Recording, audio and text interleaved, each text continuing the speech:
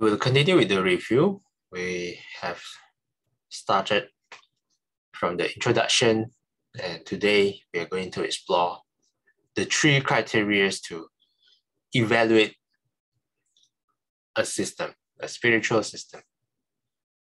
Firstly, the first criteria, a full and accurate picture of suffering, the range of suffering. The Buddha does not merely touch the problem of suffering tangentially. What does tangentially mean? In a way, that only slightly to a matter, peripherally. See if there's a synonym. The Buddha does not only touch suffering only briefly, but it explores very detailedly. It is the cornerstone of his teaching. The Four Noble Truths starts with the message, with acknowledgement that life is inseparably tied to something he calls dukkha. I think someone suggested before, was it Sakya, that this word, Pali word, often translated as suffering, but it means something deeper than pain and misery. And the word suffering usually doesn't capture the full picture of dukkha. But it is the most often used translation. So what is dukkha? It refers to a basic unsatisfactoriness running through our lives, the lives of all but the enlightened. The stronger one, this unsatisfactoriness, can manifest in sorrow, grief, disappointment, despair. But it also hovers at the edge of our awareness as a fake, unlocalized sense that things are never quite perfect, never fully adequate to our expectation of what they should be. What is some of the example? Things are never perfect. A house, maybe, yeah. Sometimes, actually, my house seems actually just for shelter is good enough, but sometimes the wish arises. Oh, I wish I have a bigger house, a bigger kitchen, a fancier washroom, the shower, the water falls like waterfall. I can adjust the temperature of the water. Have shinier shoes. So this is what some of the examples that things are never quite perfect, never fully adequate to our expectation of what they should be. Yeah? Even though I have a lot of, shirt, then there is still a desire to buy a new cloth. So that's the issue. This fact of the dukkha, the Buddha says, is the only real spiritual problem. The other problems, put it aside. The theological question, metaphysical questions. What kind of metaphysical questions? Where does the world come from?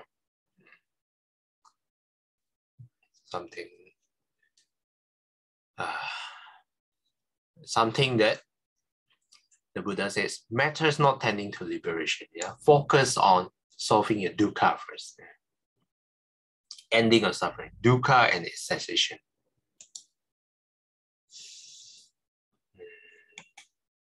Okay. The next one, not only does the Buddha explore the generalities, the Buddha goes deeper into different forms that the dukkha takes, the evident and the subtle.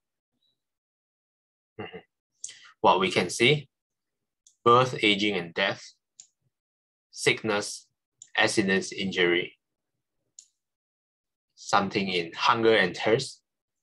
This is the one that we can evidently see for ourselves. In our inner reactions, in the sorrow, anger, frustration, and fear aroused by painful separations, by unpleasant encounters, failure to get what we want. even our pleasures, the Buddha says, are not immune from dukkha. They give us happiness while it lasts, but they do not last forever. Unfortunately, eventually they must pass away, and when they go, we will feel deprived. Our lives, for the most part, are strung out between the thirst for pleasure and the fear of pain.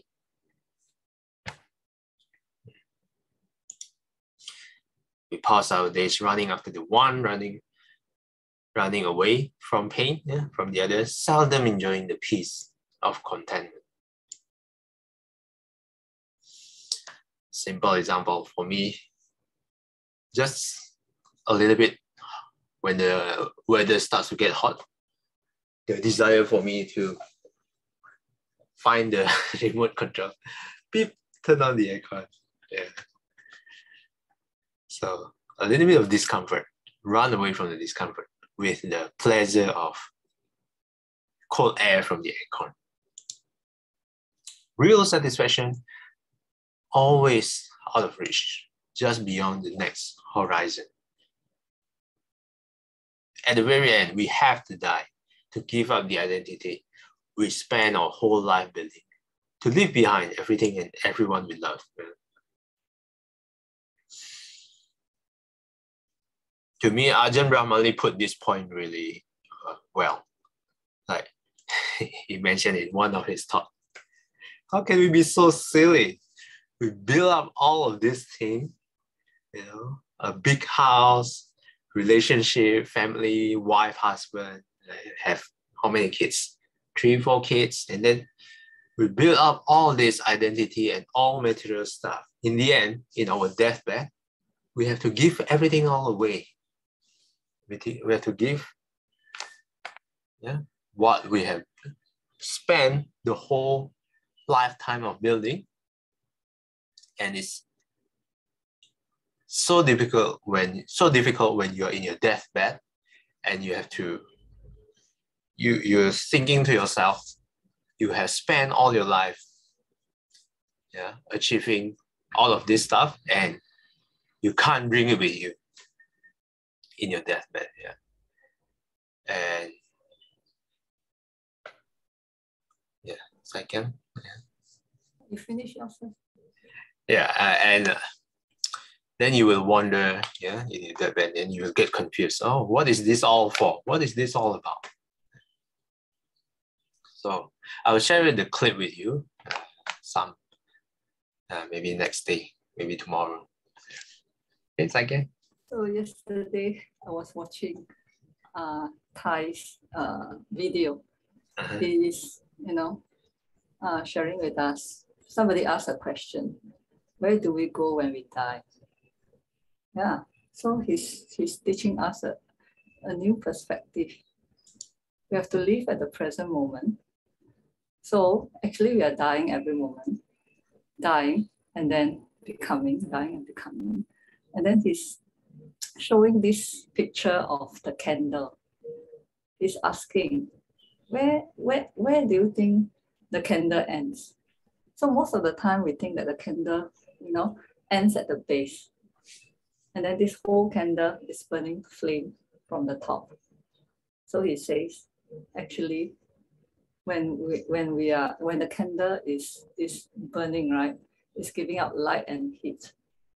So like we are also experiencing, giving out love, compassion, and all this.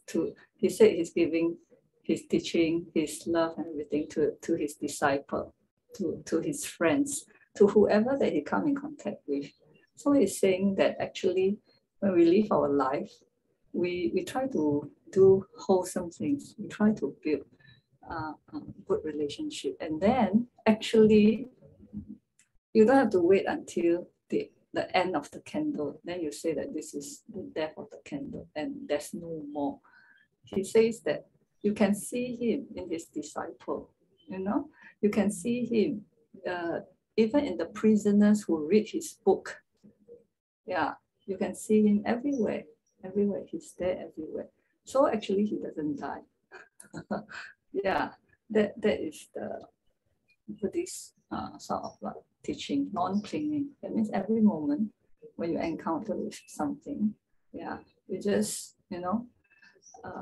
have to practice, have to give, and don't cling to it. And that is very meaningful to me, actually. Yeah, he says that. I don't know how to explain it, but probably I can share the clip with myself so that we can share with the rest. Okay, yeah. Yeah, I've heard that before about we actually die every moment. Yeah. That's an interesting thought as well. Thanks for sharing, Saiki. Yeah, you can share with me the link so I can show the rest. Okay. Anyone else would like to add on? Yeah, I just want to add on to C's sharing, which is also from Thich Nhat Hanh. And it was also about death and where do you go after you die? I think maybe it's the second segment. And he showed a piece of paper and he say, this is right. To have right, you must have left. To have top, you must have bottom. And to live, to be born, you must have death. So there's called interbeing. Like you have good, there's the evil.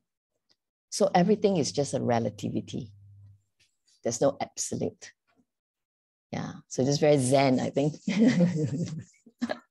So it's Zen tradition way of seeing everything, and it's also reminding us, like, everything we see is just a very perspective of death, dying, but actually think about the other side. That means it's about life, right? The end of it and the beginning of something else. Yeah. Yeah, thanks for sharing, Jolene. And yeah, for those of you that don't know, Venerable Thich Nhat Hanh just passed away recently. It was quite big, and a lot of people share with me that there's a free documentary in the to honor his life. So maybe I can share that in the chat if you're interested.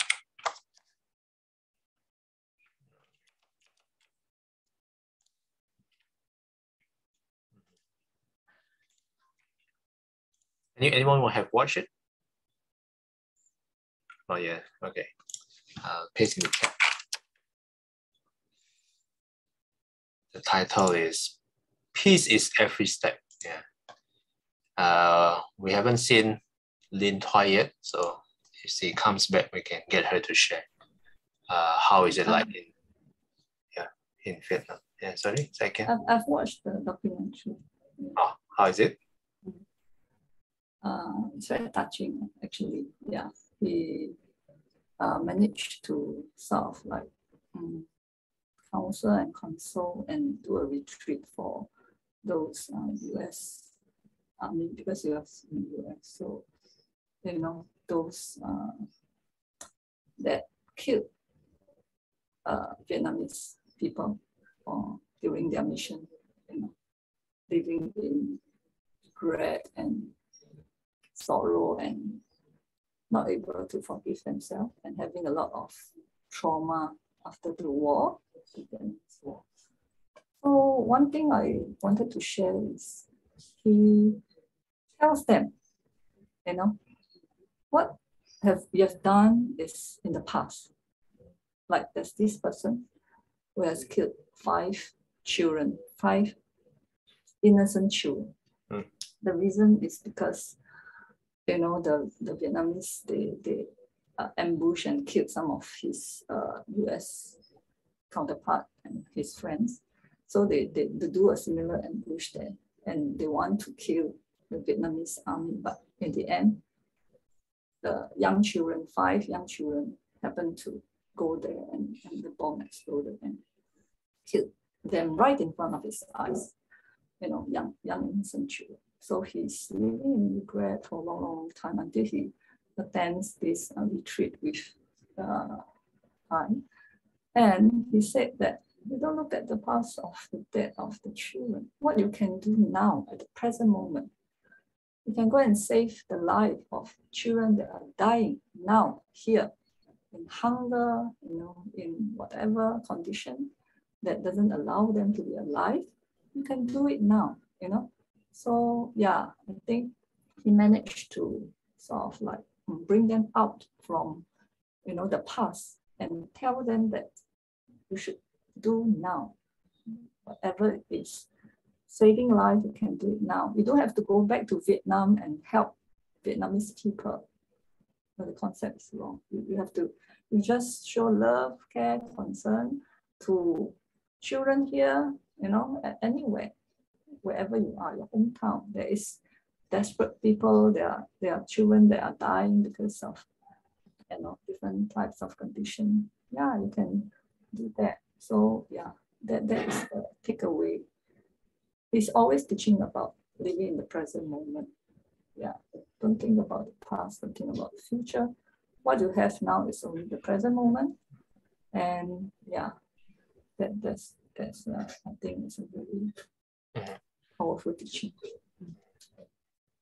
That's teaching. Okay, thanks for sharing again. Yeah, and the free documentary only until 31st January. So you have 2 more days to watch if you'd like to. Yes. Okay, let me quickly continue a little bit on the reading, on the review. The first criteria touched about dukkha and how the dukkha covers a lot of different aspects. And even death, the Buddha says, does not bring us to the end of dukkha, because when life ends in one place, it will take place again. So it springs up again somewhere else as a new body. And then we will go cycle over and over again in this samsara.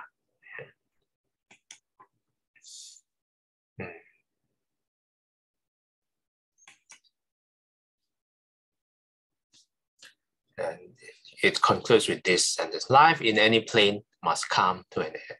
It is impermanent and thus marked with that insecurity, which is the deepest meaning of dukkha. For this reason, one aspiring to the complete end of dukkha cannot rest content with any mundane achievement, with any status, but must win emancipation from the entire unstable world.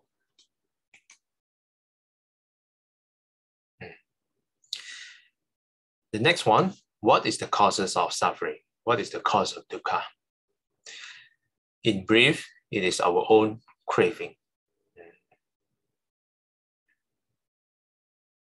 Okay, the most basic defilements are greed, aversion, and delusion.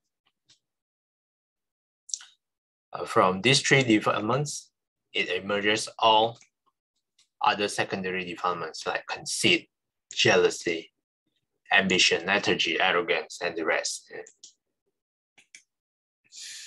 And from all of these defilements is where our dukkha comes from.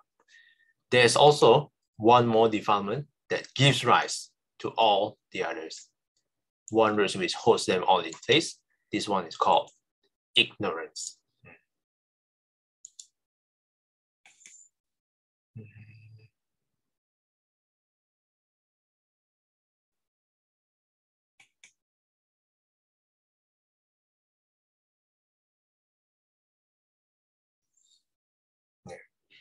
This line, with this we discover the breeding ground of dukkha, ignorance issuing the defilements issuing in suffering.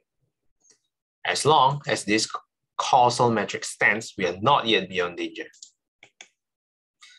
We might still find pleasure and enjoyment, sense pleasure, social pleasures, but no matter how much pleasure we might experience, no matter how successful we might be at dodging pain, the basic problems remains at the core of our being, and we continue to move within the bounds of dukkha. So after knowing the suffering, the causes of suffering, then the last one will be how to cut off the causes of suffering. When we know the causes of suffering is ignorance, then to eliminate no ignorance, we should have some kind of a counteract. This kind of knowing is called wisdom.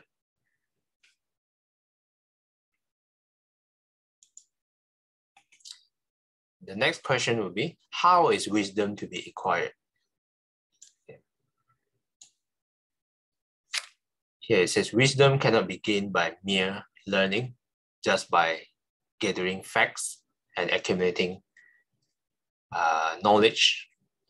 But wisdom can be cultivated daily, in your day-to-day life. Every second, every moment, you can practice and gain wisdom. Okay. The Buddha calls this path middle way. It's because we avoid the two extremes. Firstly, the extreme of indulgence in sense pleasures, the first extreme, the one that most of us usually do. The second one, self-mortification, applies more to those ascetics who thinks that by torturing the body, it can lead to emancipation. The Buddha avoids these two extremes. Indulgence in sense pleasure is one extreme. The other extreme is the self-mortification. Both are wrong views, and it's summarized here as the first one, low, common, worldly, ignoble, not leading to the goal.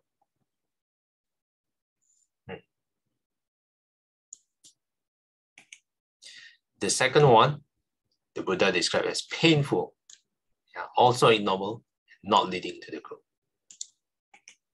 So what is among these two extremes? What is the path that transcends these two extremes? It is just this Noble Eightfold Path, which is what we have been reading for the past 3 months or more. Okay, that is the review of the introduction. Any questions or comments? 厌消三障诸烦恼，厌得却会真明了。普愿追障悉消除，世世常行菩萨道。阿弥陀佛。Till we meet again, may we be guided by the Buddha, Dhamma, and the Sangha. Sadhu, sadhu, sadhu. Have a non-suffering Saturday ahead. Thanks everyone for participating. See you guys next time. Thank you. Bye. Thank you. Bye-bye.